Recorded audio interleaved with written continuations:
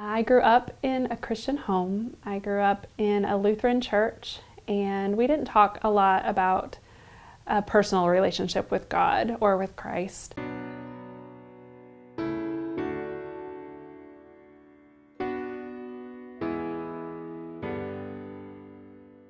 My parents were very good people, and that's how I learned to live a godly life, I felt.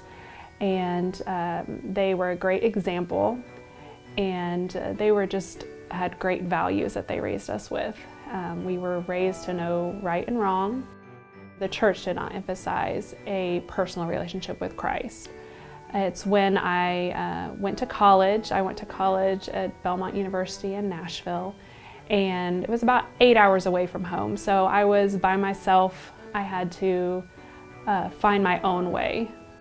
I found a Christian group, or they found me, and they invited me to a retreat over the weekend.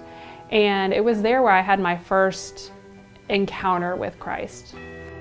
I heard about the importance of a personal relationship with Christ.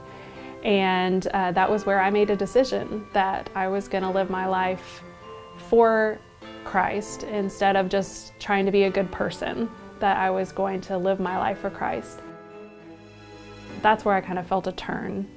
And I began going to Bible studies and being really involved in the church.